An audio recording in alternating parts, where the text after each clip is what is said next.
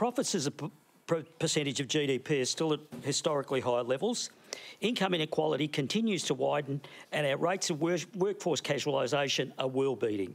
At what point do wage and salary earners have a right to expect terms and conditions of employment befitting a first world democracy? Andrew. My favourite topic. You live for a bit of industrial relations, don't you? Why not? Why not? No, great question. But look, to start with, I would say we do have first world terms and conditions in our workforce. There's no doubt about that. We are world leading. In your opening statement, you talked about profitability. And I think here, one of the things we've got to look at, I mean, we've heard a lot of commentary around that and the impact that it's had on things like inflation and so on. And I think if you go back through the analysis of this, in fact, we're not in a situation of a profit boom. We've got one sector in particular that has been performing extremely strongly, and that's in the face of inflated commodity prices, and that's the mining and resources sector, which of course is fundamental to the strength of the Australian economy. But outside of that, if you extract from mining and resources across the rest of the economy, then profits are not booming. And that's particularly the case in smaller and medium-sized businesses. So the difference between wages share and profit share hasn't changed greatly across, if you take mining out of the equation. If you go to the analysis that the Reserve Bank, Treasury and others have developed in this area, what it will show is that profits are not adding back into inflation. Now, of course, we do need to have an effective industrial relations system that is encouraging productivity, is encouraging jobs that will deliver value and that will deliver sustainable increases in wages, real wages growth. The concern we have at the moment is the government today introducing a bill addressing a number of areas that will make the challenge of employing people more difficult for business moving forward. It will make it more difficult if you want to engage somebody through labour hire, if you want to go into a casual job. It's much less likely that an employer is going to be willing to go out and take the hard decisions to offer those sorts of positions. Let me bring in Jed Kearney. You're an Assistant Minister in the government, but you're also, of course, former ACTU President. So is that what the government's doing? Because if you look at the figures, it will add about $1 billion, won't it, to the...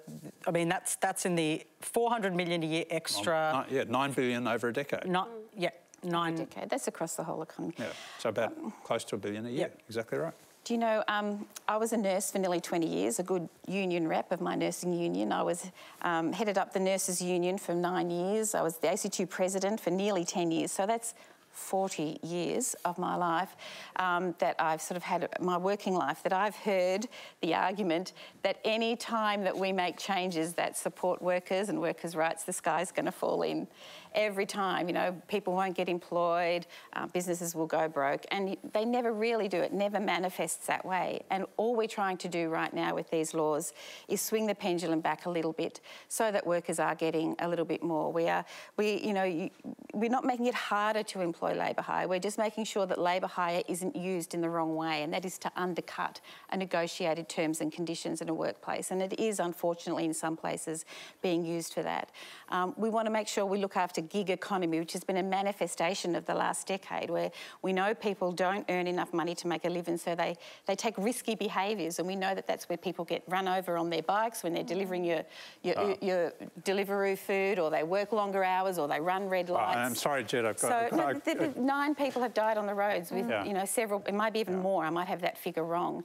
So we do know that there's a correlation between making sure that people are paid properly and safety. So the gig economy is an area that we're focusing on. I want to bring in some other people, and I can see that you're both passionate, but I do want to hear from some others.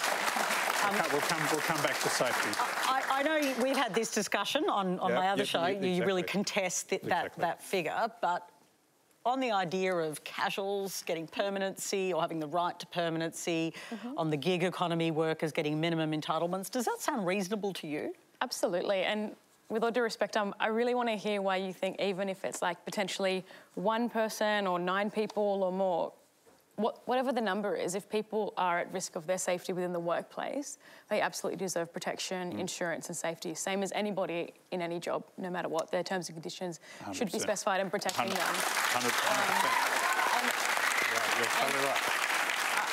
I can tell you're passionate. I can see you sitting there waiting. But I think the reality is we're in a crisis point now where inflation's going up, poverty is increasing, people need permanency, people deserve security. And when it comes to jobs, yes, you can recognise people have different credibilities in their jobs and different payments, different salaries, different terms and conditions, but the bare minimum of safety is first and foremost always. Can I just jump in here, please? I think we need to understand the facts. So look at our Fair Work Act. That is what essentially determines, the conditions that employees will face. That Fair Work Act has over 200,000 words in it. It is longer than all the Harry Potter books combined. It has 800 sections. It has 122 awards. And within those awards, there are over 1,000 different pay scales. Did you know the person who puts your food down on your table at a cafe is getting paid differently to the person who picks it up? This is how convoluted our industrial relations system is.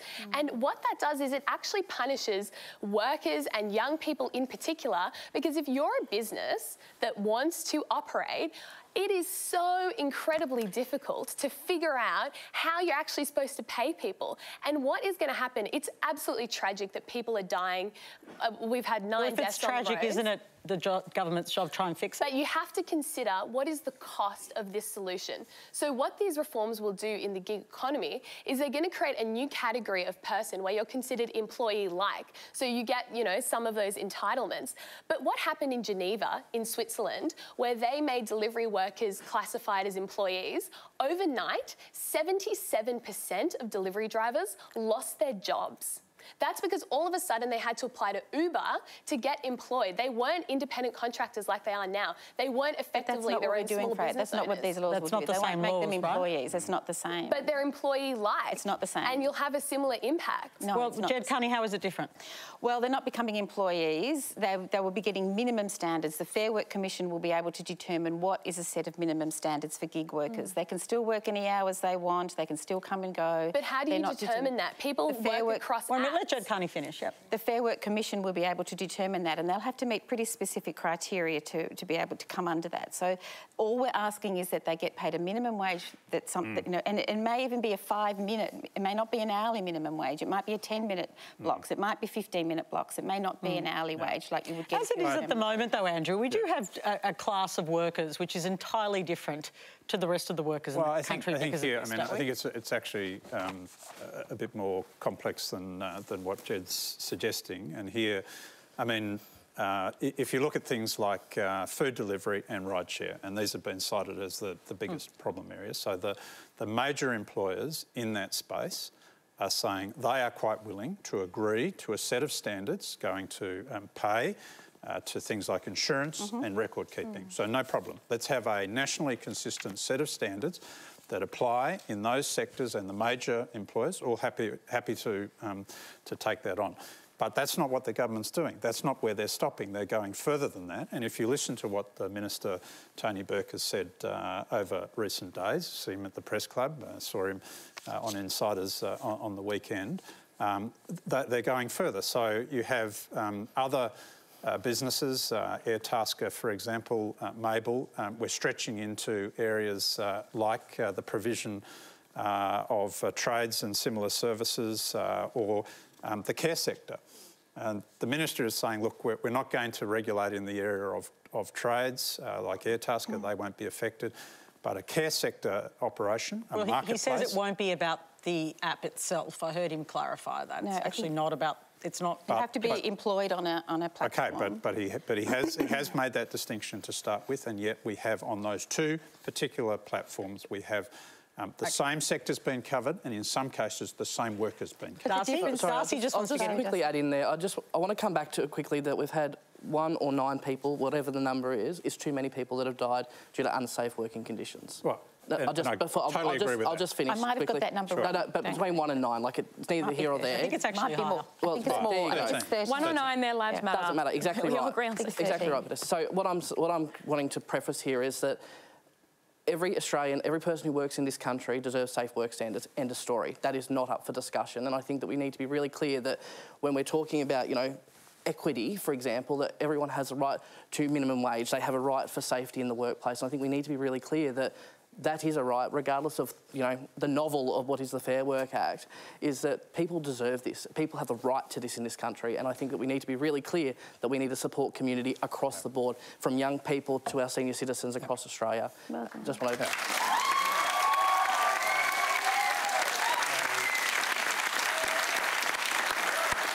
Darcy, you are 100% correct.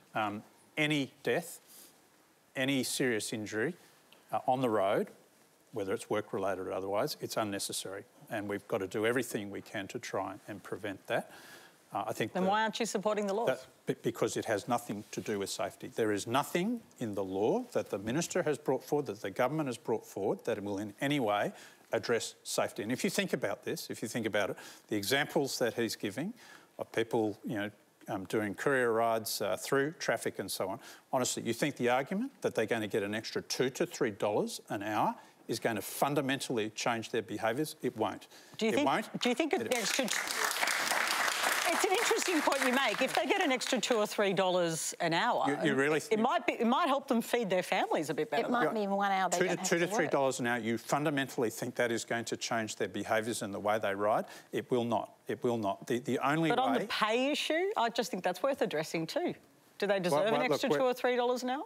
I'm not saying they don't, but I'm not saying that will in any way fundamentally change the safety that he's talking about. So it's just not linked. Okay.